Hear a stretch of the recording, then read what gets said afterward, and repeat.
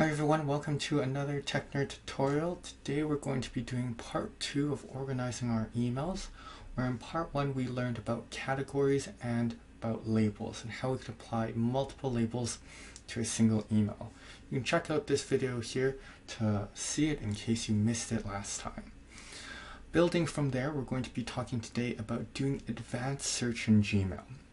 So there are situations where you may be having multiple labels on a particular email, or you have different properties on an email that you are able to remember but you can't quite find it easily. So how we can do advanced search to find those with the properties or metadata that you know about those particular emails.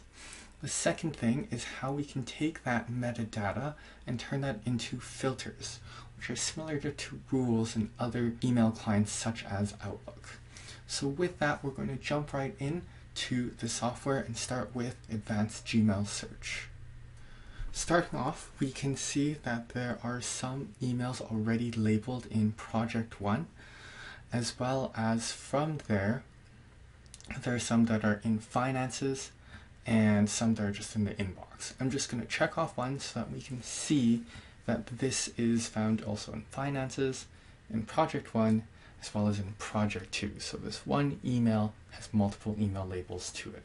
And I want to be able to search for this particular email where it has multiple labels in its metadata, so multiple different email tags. Unfortunately, in the drop-down menu, I can only search for a single label in the search field. There's no way for me to search for more.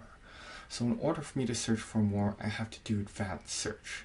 So I'm opening another tab in Gmail, and what I want to go and Google is Gmail Advanced Search. So I go to google.com and I start typing in Gmail Advanced Search. The first result is going to be Advanced Search Gmail Help. This is the one that I want. I'll go ahead and click it and then be directed to the Advanced Search Help from Google. We're going to be dealing with advanced search operators. These are codes that we can put into our search so that Gmail can search for those particular properties. Some of these codes are exactly the same as the basic search. So if I go back to Gmail, I will be able to see that in the drop-down menu, that things like the from and to will be visible also in the basic search found in Gmail. Next, we want to talk about the label advanced search operator. I also want to point out that there are examples of how these operators function. So here we see that I can use this from Amy, and the label, it has to be in friends. So if I take this back to Gmail, I'll see that there is label projects 1 at the top, and that is because I'm in project 1. So it's actually doing the search for me. If I switch to project 2, we'll note that it does change to project 2 at the top, so it's performing the search, and once again in Finances. So I can copy Finances, what's there, and I can go to another label like project 1 and paste it in. When I do, it's now going to search for project 1 and in the department Finances. So now I have these 3 emails that have both the Finances and the project 1 label in it. From there, we may also want to look for emails that are in one or the other. In that case, all we have to do is put a capital OR between the 2 searches, and then it will look for emails that have project 1 or the department Finances. So we can see that there's 2 in the center that just have project 1 without Finances in their metadata tags. So with that, we can then use other advanced search operators with this label in order to find more information. Next one is has attachment. Has attachment is still found in basic search. So in the drop-down menu there is has attachment, and then I can find emails that have an attachment to it. So currently there's nothing within this particular search field, which is project 1, departments, and has attachment. So if I just for now get rid of the project 1 or Finances, then I can see that I have some emails with attachments in them. but they don't specify what they are. So this one is a Google Doc, and the other one is a PDF file. So maybe I want to be more specific. Well, if that's the case, the search operator file name will allow me search by extensions. So here I have file name :PDF, and this will give me only the email with the PDF. So file name I find to be much more useful than has attachment for looking for specific files.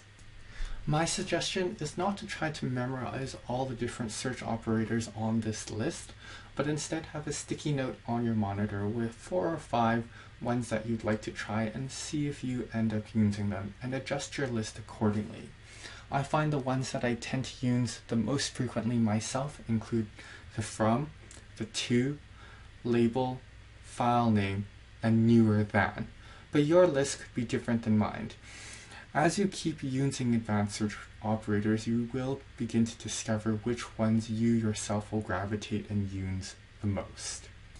From there, we want to talk about combining different searches to do more complex searches. So for example, I'm going to pull up one of the or examples that we just did, where we had one label or the other. Here's project 1 or finances. I can go ahead and put parentheses around here and then add additional search terms. So it's going to look for project 1 or finances, and then or on top of that, file name PDF. But this doesn't really need parentheses, so let me go ahead and change the or inside the parentheses to and. Now it's going to look for the labels with project 1 and finances, or emails with a file name PDF. So I can chain many of these search terms together to make more and more complex searches. From there, we want to now talk about creating filters. We started with searches because all filters are designed from search. So here I'm just going to do a simple search from emails from a particular user, TNS user 02, and I already see I have an email.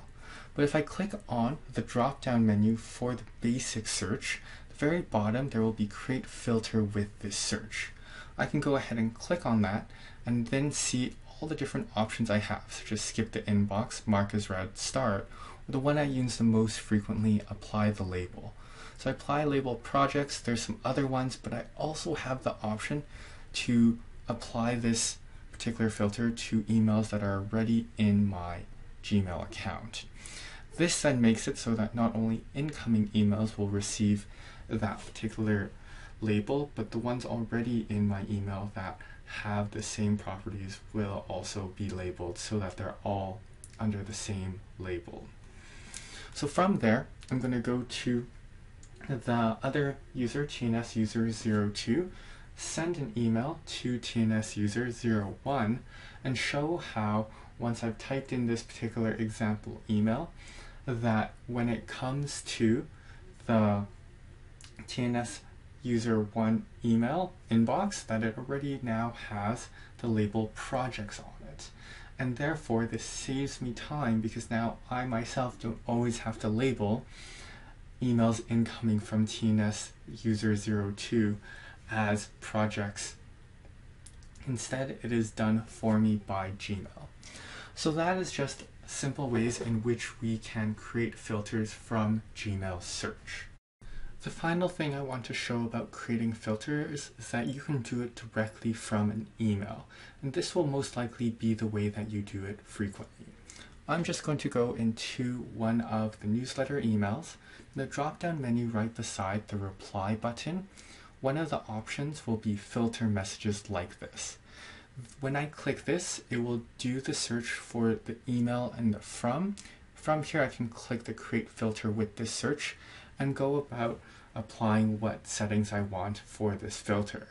For this example, I'm going to make it skip the inbox and mark it as read so that it won't appear in my inbox anymore, and I'll do this to all the matching conversations. Now when I go to inbox, when I go into promotions, I'm no longer going to see that particular newsletter in this location. Any subsequent emails that I get from that email address will automatically be archived and marked as read. So I hope these tips will be helpful for you to organize your email in Gmail. Thank you everyone for watching. Please don't forget to like the video and subscribe if you haven't already. If there are any additional topics you would like me to cover in Gmail, please tweet me or message me on Facebook, and I'll hopefully be able to get to it in time. With that, till next time, see you.